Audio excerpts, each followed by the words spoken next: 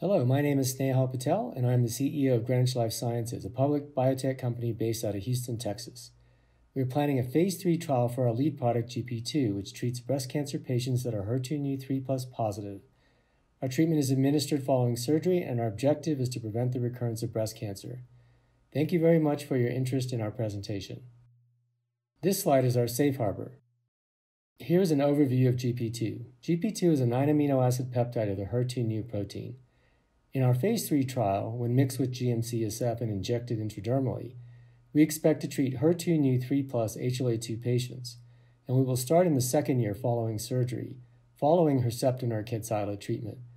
Kadcyla is a Herceptin antibody drug conjugate, also called a Herceptin ADC. So first we have surgery, then we have the first year of Herceptin or Kadcyla treatment, and then we follow it with our GP2 therapy. Our phase 3 trial is designed to mimic our phase 2b trial, where we have very strong efficacy and safety data. We reported our data on December 9th, 2020 at the San Antonio Breast Cancer Conference. There we reported no breast cancer recurrences over 5 years when patients received their first 6 GP2 doses, which made them fully immunized, with an 11% recurrence rate in the placebo arm. We treated approximately 96 HER2/neu3+ HLA-2 patients who experienced minimal to no side effects and no serious adverse events. The side effects that they did experience were injection site reactions, which are positive, and they are a sign of a positive immune response. The data is statistically significant. The trial was randomized and multi-centered with 16 sites. It was placebo-controlled with median 5-year follow-up, and as I mentioned, we saw no breast cancer recurrences over the full 5 years. And the trial was led by MD Anderson. The FDA has reviewed the protocol and the manufacturing, so the trial is ready to start in 2021 as soon as the last step of the manufacturing is finished. We've completed manufacturing of the active ingredient, and now we need to formulate and fill vials. Important to note is there are many other opportunities to expand the market through supplemental phase 2 trials. We could treat low to intermediate expressors of the HER2 protein, also known as the 1 to 2+ patients. We can also expand to other HLA types, and we can combine our treatment with checkpoint inhibitors. There are also many other cancers that express the HER2/neu protein. The HER2/neu protein is expressed in 75% of breast cancer patients. In other cancers, the patients are expressed at a lower level, but we can still very easily identify those patients using HER2/neu diagnostic technology and then treat those patients in the other cancers by combining with Herceptin or Herceptin ADC. And most importantly, we went public in September 2020. We're listed on NASDAQ, and our ticker symbol is GLSI. In December, we completed a follow-on offering where we raised $26.4 million on top of the IPO proceeds. This slide describes our belief that there is still substantial unmet need in breast cancer, where 50% of recurring patients do not respond to Herceptin or Kadcyla.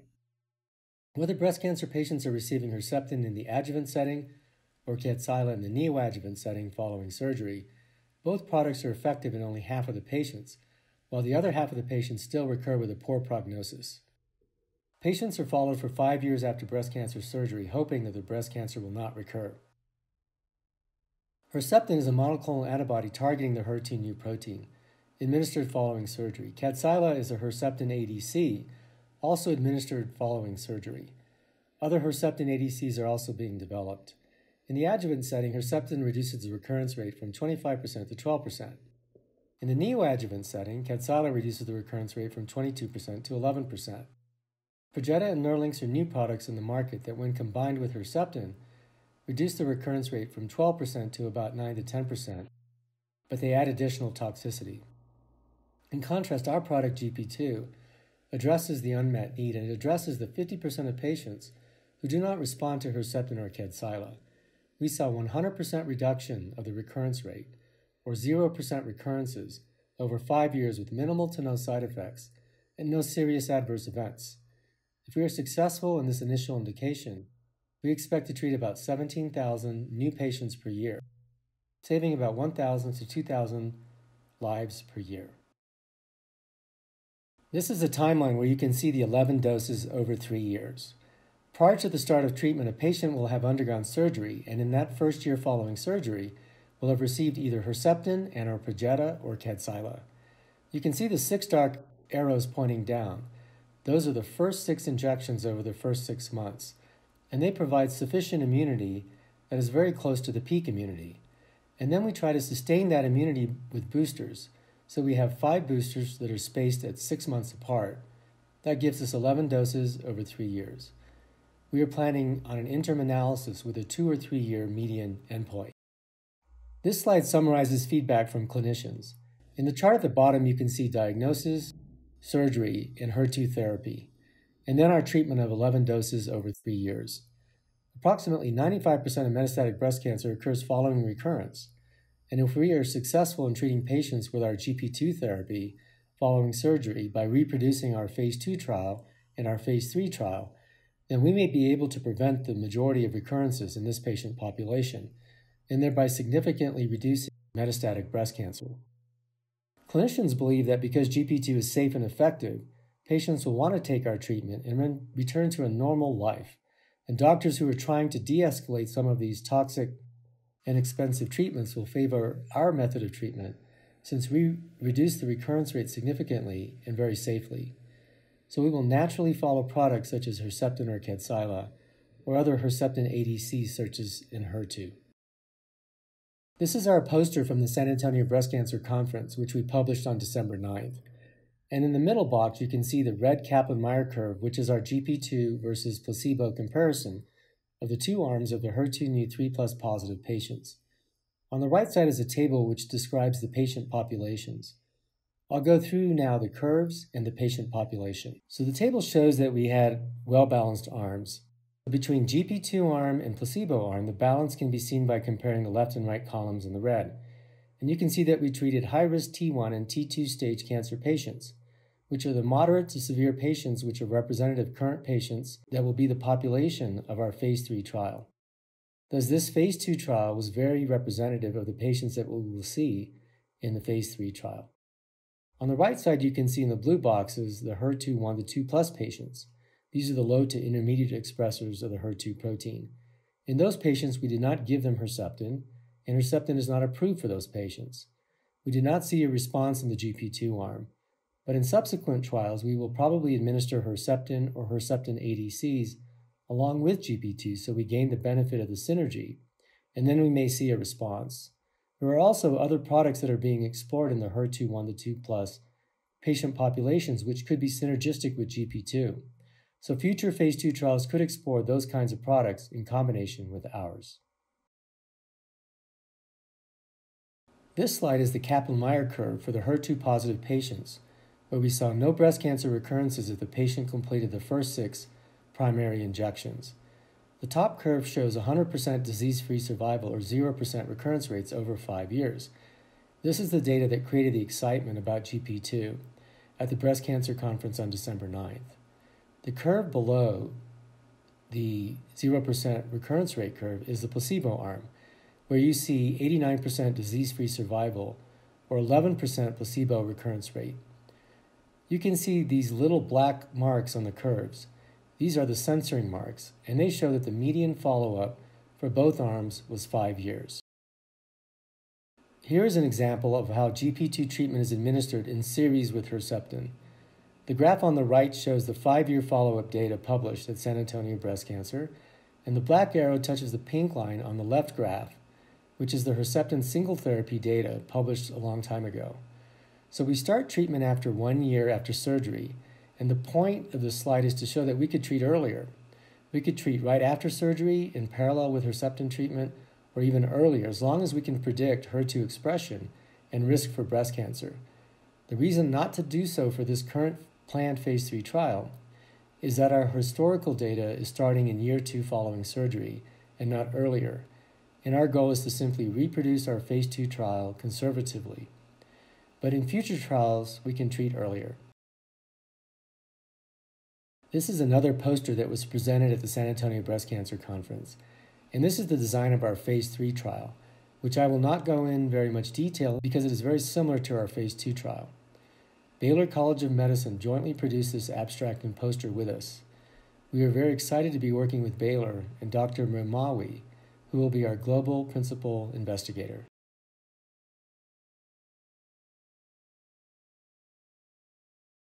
This slide shows the HER2 new protein.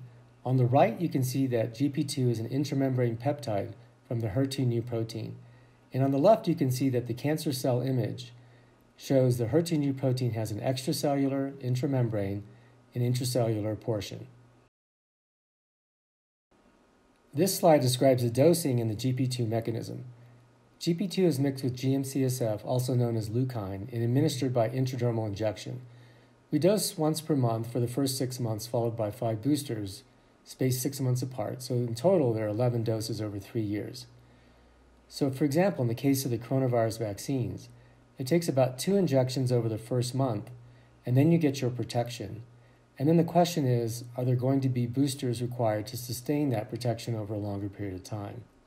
We have figured that out for GP2, so we need the first 6 injections to get the immunity. We sustain it over time with 5 boosters, and that's over the first 3 years. It is possible that we can continue to sustain that immunity through 5 years, which is what our data shows, but even longer by giving additional boosters. The primary mechanism is for GP2, which is the blue rectangle in the bottom figures, to be presented with an HLA molecule using antigen-presenting cells to T cells.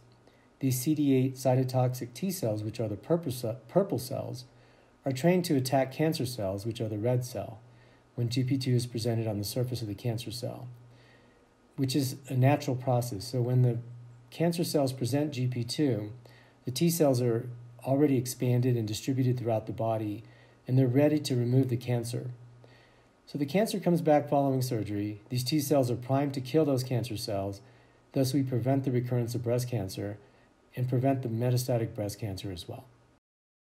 Here's an overview of the history of our trials, where we've treated a total of 138 patients with GP2 in 4 trials with no serious adverse events. Starting from the bottom up, the first phase 1 trial was a safety trial with GP2 and GM-CSF. The second trial from the bottom up mixed GP2 with another peptide AE37. The third trial from the bottom up is GP2 treated in combination with trastuzumab or Herceptin at the same time. And the first trial listed is our phase 2 trial, where we just reported our phase 2 data at San Antonio Breast Cancer Conference for the full 5 years.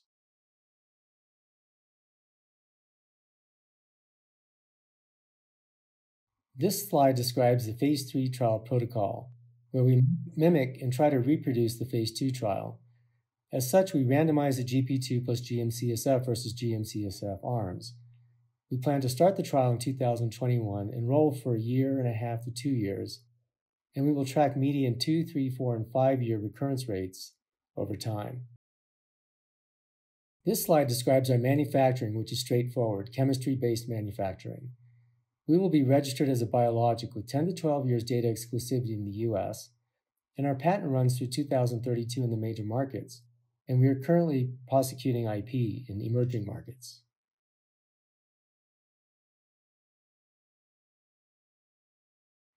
Here's an overview of the various subpopulations that we will be pursuing in the phase 3 trial. These are the 4 main factors that drive market size: HER2 new expression, node positive and high risk node negative, hormone receptor positive and negative, and HLA type. This is an estimate of the potential market. 1 in 8 women in the US will develop breast cancer. The GP2 potential is best compared to that of Herceptin. Herceptin US revenue is approximately $2 to $3 billion per year in the adjuvant-neoadjuvant setting, where they treat about 12% of the market. And in our initial indication, we'll treat half of those patients, or 6% of the market. If we were to expand to HER2 new 1 to 2 plus patients, and to also treat additional HLA types, we could expand to 30% of the market relative to Herceptin's 12%, which would be 2.4 times larger than our first indication. Here are the various marketed products that we discussed that still leave substantial unmet need. Herceptin reduces the recurrence rate from 25% to 12%, and Kadcyla reduces recurrences from 22% to 11%. Perjeta reduces that 12% recurrence rate by about 20% to 9 to 12% and adds additional side effects. Nerlynx also reduces that 12% recurrence rate by about 20%, to 9 to 10% and adds severe diarrhea as a side effect. GP2 by comparison reduces the recurrence rate to 0% in median 5 years follow-up, with minimal to no side effects and no serious adverse events. Our phase 2b trial was with Herceptin only, and these other products, Kadcyla, Perjeta, or Nerlynx, were not approved then, but most importantly, were not required to reduce the recurrence rate to 0%. Thus the opportunity for de-escalation, which I described at an earlier slide. Here's an overview of HER2 new expression in various cancers. In the red boxes are cancer types where there is HER2 new expression at the 3+ level, which could be evaluated in a phase 2 basket trial where we use HER2 diagnostic technology to identify these patients. And we would combine Herceptin or Herceptin ADCs with GP2 in these other cancers. This slide shows our trading comps, and there are many other trading comps that could be comparable to GP2 other than those listed here. And of note are the transaction comps. These are either licensing or M&A deals, where, for example, Gilead and Merck have invested or partnered multi-billions of dollars into breast cancer drugs, or breast cancer drugs that are in development. And Genentech, which is part of Roche, also invested in a peptide immunotherapy in a collaboration as well.